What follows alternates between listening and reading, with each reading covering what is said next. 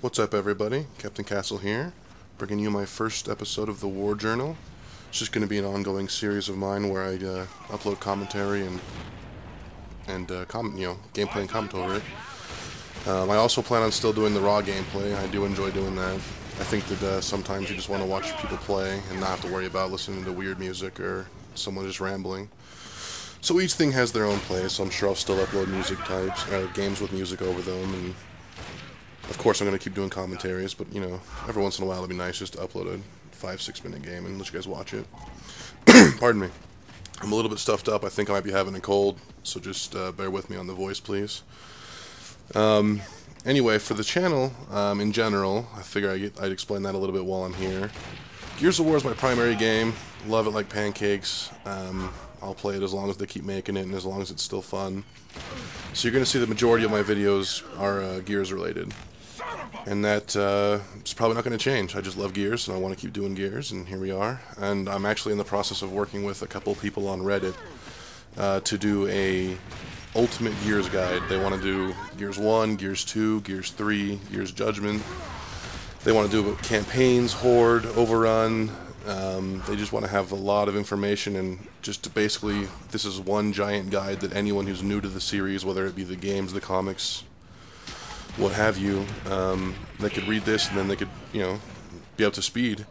So I'll be working with that. You might see a few videos uploaded in the near future about that, basic tutorials, and then I'm going to go ahead and compile that together as well. I'll keep you guys updated on that. But that kind of brings me to my first topic I want to talk about today, and that's the community. Lots of people are saying it's dead, and as a man who's come from a game called Alien vs. Predator, where you played literally the same 6 people if you wanted to play, those are the only ones online, that's a dead game. Gears Judgment's not dead. Granted, it's dying, but it's dying semi-slowly, and with all the updates, this game's coming back, guys. I really believe it is. And if it's not coming back to its full glory, that may be true, but I still love this game, and every update they've made so far has just made me love it more. So, but that's an excellent point with the community divided as well.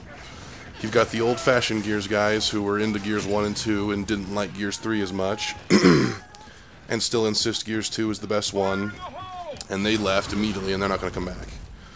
But then you got the people that didn't like, or either they liked the first Gears games and liked Gears 3 and thought it was a pretty good thing, but really liked what Judgment did.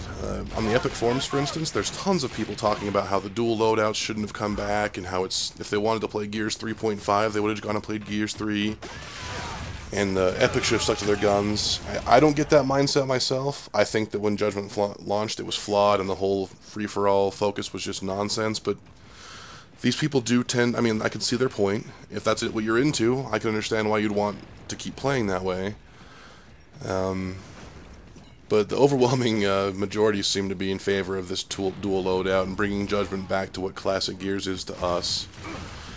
So, I mean, we've got those 3 groups of people, all in one section of gearheads, you know. We got the people that want to be free-for-all nutsies. We want the people that want to be Gears 3.5, I guess.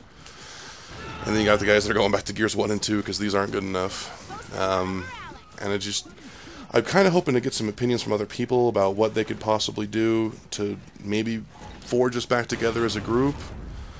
I mean, I don't know that there's any way the people that left and went to play Gears 1 and 2 are going to come back. I don't think it's going to happen. But surely we could find a way to, I mean, merge the free-for-all crowd and the new era of Gears heads. But I'm at a loss for ideas on that one. So if you guys have any, please feel free to comment or subscribe or send me a message. The next topic, lack of teamwork in this game is insane. I mean, I know that most people look at this as a casual thing to do when they get home from work on Wednesday nights. Pardon me. And I hear you, man. Sometimes I don't feel like playing with my microphone on.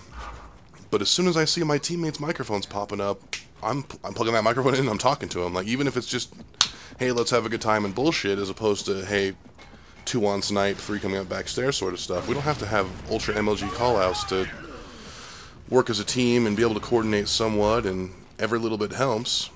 And honestly, it's funner to play with people, man. Like, like this game right now, I'm playing with one teammate and I'm playing with a couple randoms, and the randoms weren't really talking, but I was just having a ball playing with one guy I knew at least, as opposed to just playing silent. It's just nonsense.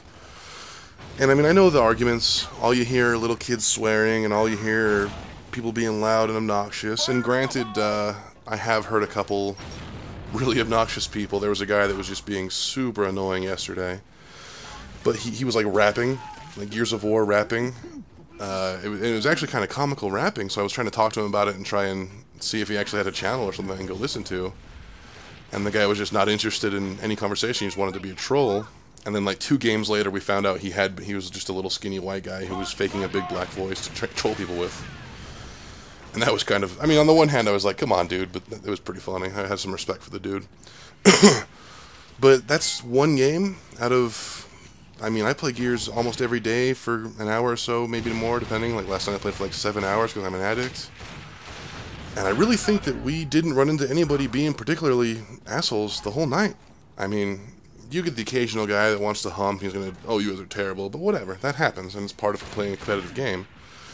But usually it's just guys that want to either chat about the game, or that want to work as a team, or it's silence. So I mean, best case, you work as a team and play really well. Worst case, you might get a guy acting like a dick, but usually it's just people being silent that don't want to talk because they don't think anyone else is.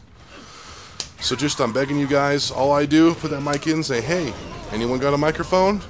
No one answers. I keep it in for a little bit, and I start doing little call-outs. And just nothing major, just a little bit of things so that people know that I'm trying. And I've had people on my team put their microphone back in and say, oh, you know, I didn't have a mic initially, but I'll play with you, you know. So, I mean, it really does work, guys. It really does help. That's a really good thing. And then the last one I want to kind of touch on, I mean, not a big thing for me, but quick match in ranked. What do you guys think they could do to have more incentive for quick match versus ranked? What do you guys play? What do you prefer to see gameplay of? This video is wrapping up, so just leave any questions or comments in the comment section. I reply to them all. And as always, like and subscribe, guys. This is just the first episode of many, hopefully. Gamertag, Twitter's in the description. Have a nice night, guys.